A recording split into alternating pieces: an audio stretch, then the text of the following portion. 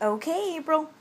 Here we're going to go reading with the second deck, which is The Oracle of Shadows and Light by Lucy Cavendish, and the artwork is by Jasmine Beckett Griffith.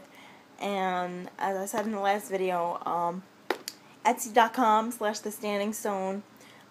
It's Piper. If any of you guys watch Piper on YouTube, it's her Etsy shop. And she managed to find me the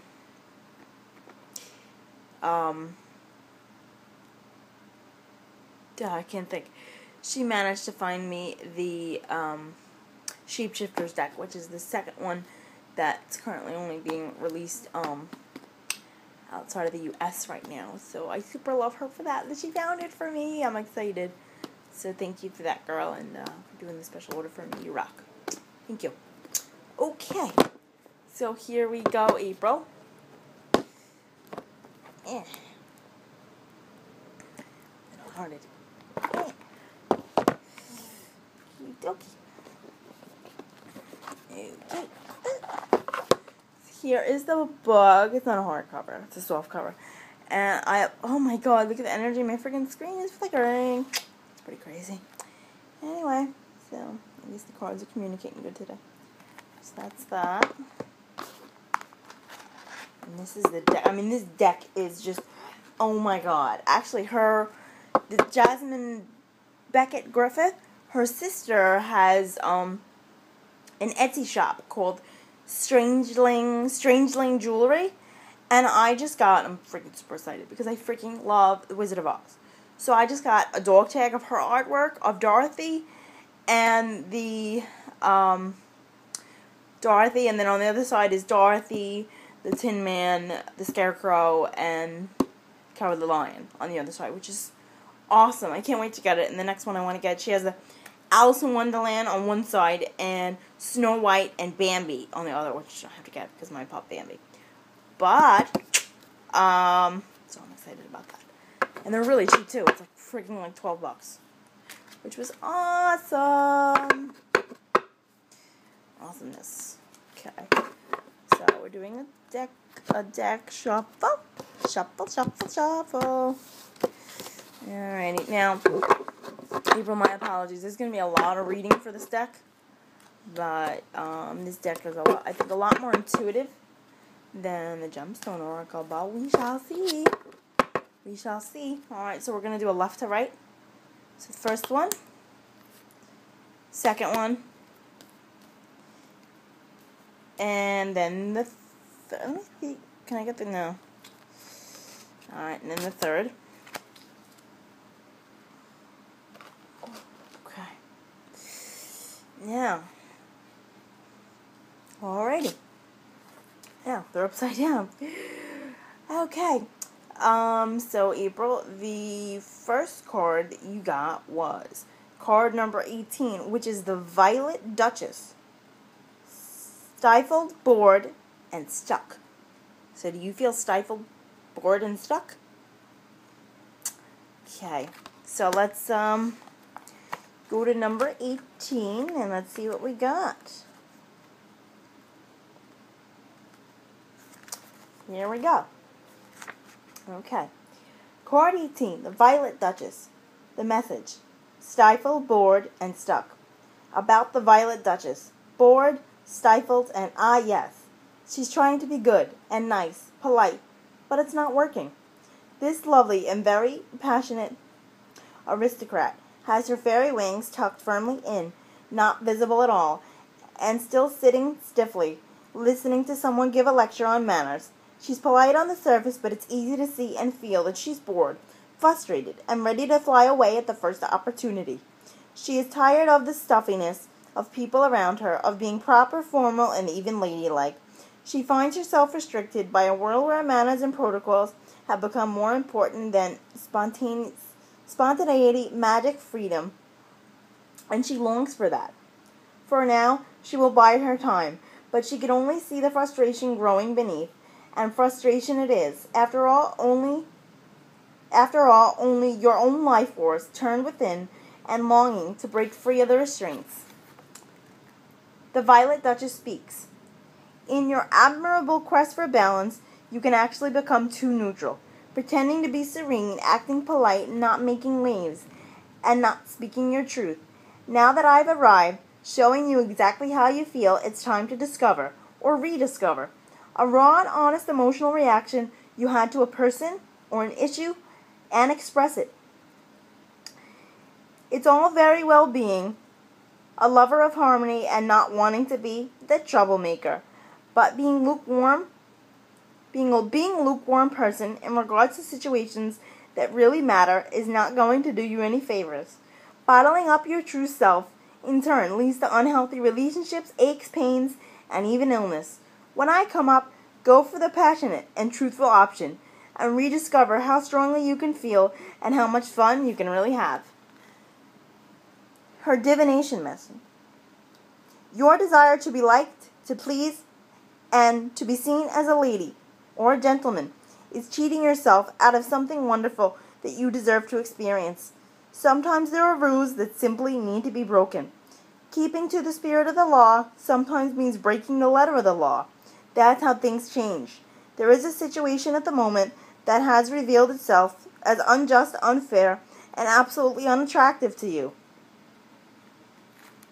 But you have yet to speak up. The most inspiring thing about this situation is that you'll discover just how safe it is to stand up for what you truly believe in. Others will be inspired too. So while it feels like you're taking a risk at first, after a while you realize you've started your own small revolution. And you know what, April? I think this card totally speaks to you, because I think maybe Spirit is kind of saying you're doing an awesome thing with your new YouTube channel. I think that's what I think. Okay. Alright, so let's get to the second card. Ooh, she's pretty. The second card is the Ghost of the Pumpkin Patch. Isn't she pretty? Love the eyes. And she says, count your blessings. And this is card number 1. How lucky is that, huh? Out of a 40 card deck, April, you got card number 1. Now I just gotta get to the right page. Cool. So her message is count your blessings. About the ghost of the pumpkin patch. This adorable forlorn little figure is almost transparent, so still and quiet that you may overlook her, thinking you have just seen a wisp of mist go traveling past, when really, all the time this little ghost is silently standing before you, gently reminding you of something very important, that it soon will be time to harvest again, and the ghost of the harvest mist in the past will come back to haunt you if you don't take the time to look around you right now at all that is. She is not invisible, she is always there, a reminder that the seasons turn, and that the harvest must be brought in, and that those who stay with the earth a while are not always here to haunt you negatively. They are here to help you till your work is done. This gentle ghost loves her misty home, adores appearing to you when you have forgotten your blessings and your rights, and appears at exactly the right time in your life, when you have nearly forgotten how lucky you really are. The ghost of the pumpkin patch speaks. Something that is a blessing is being overlooked. It appears cloaked and seems almost invisible to you. You must stand in your field, that is to say, your life, and look around you and see that all that you have been given to you again, and give thanks for it. You are forgetting how much you truly have, and how much you will have again and again. My time is the harvest, and it is now time for you to bring in or harvest the joy and love of what you have so much of, and share your abundance. Her divination message. Something precious is all about you, but it has become so familiar that you can barely see it anymore. It is a fixture in your life that familiarity has bred, if not contempt, a kind of blindness. The beautiful little girl, ghost in the pumpkin patch, asks you, very gently, to see the abundance all around you, and to appreciate that while you are in your physical form, there is so much you can enjoy. She wishes for you the harvest, what is yours, now, and to take steps to call in any debts that can be outstanding money issues associated with this card. That share the bounty. Do not let anyone cheat you, and know that you don't own a single thing in truth. It will always pass through your hands, but still, ironically, these things you have earned through your hard work are worth protecting. They are not too small. They are not too ordinary. You have more material wealth than you think. So please do count your blessings every day. And the third card is the dried flower fairy. Sweet memories. And that, April, is card number 11. 11. There we go. Okay. About the dried flower fairy. The darling little fairy just loves to collect memories and to treasure them, wearing them as garlands, their sweet faded fragrance reminding her of happy times. She helped you by collecting all your happy, sweet memories and keeping them from fading too. She has wings that resemble the wonderful monarch butterfly, which is renowned for the vast distances it can travel. So these memories may be from a very long time ago, down through the ages, but they are still able to fly and reach you with their message of love, sweetness, whenever you currently find yourself. When you experience a difficult, challenging time, the dried flower fairy flies to your side, shows you a moment that you had forgotten, and magically the present moment transforms. You will always have her with you, most especially in the times when those sweet memories seem the furthest away. She will come to you. She will remain with you. Expect calls out of the blue, bumping into old friends, a photograph of a loved one, or a reminder of happiness coming to you in the sweet and serendipitous ways. The dried fairy flower speaks. Do you remember that time when you played with the fairies in the garden? Do you remember when your imaginary friend was more real than your own parents? What was the first time you ever noticed a shadow quivering in the light? Swam in the sparkling sea? Held hands or exchanged glances with someone you like more than just friends? When you have given a gift for no reason? Hugged a friend? Had a perfect day? Found messages from angels in the clouds? You seem to have forgotten all the precious moments, so I have been busy gathering them up for you. I now return them to you, so your sadness can be transformed into happiness. Let happiness, bliss, and gifts, for no reason, become possibilities for you to believe again. When I see you smile and treasure a moment from the past in the present, I know my work is truly done. Her divination message.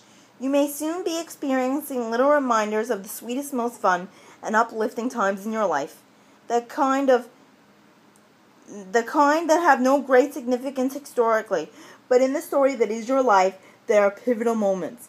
I could see a rainbow, a star shining bright, or a photograph of your father holding you closely in his arms, or receiving the knowledge and sudden realization that something you did made a large and meaningful difference in someone's life. You have so many jewels. It's time to shift through the precious moments in memory, and by honoring these and feeling them again, change the present for the better. The magic of your sweetest memories will be worked into the present moment, and your current struggle will be momentarily relieved, and transcendent feelings being one with all that is will return, giving you the strength to go on and do what must be done. Wow. So, April, if you don't want to send me a comment to this on YouTube, I'm really, wanting to see if any of this, like if I did a good job, did any of this apply to you. Can you shoot me a message on Facebook, please? So I know if I did a good job or not. Please let me know. Alright, love ya.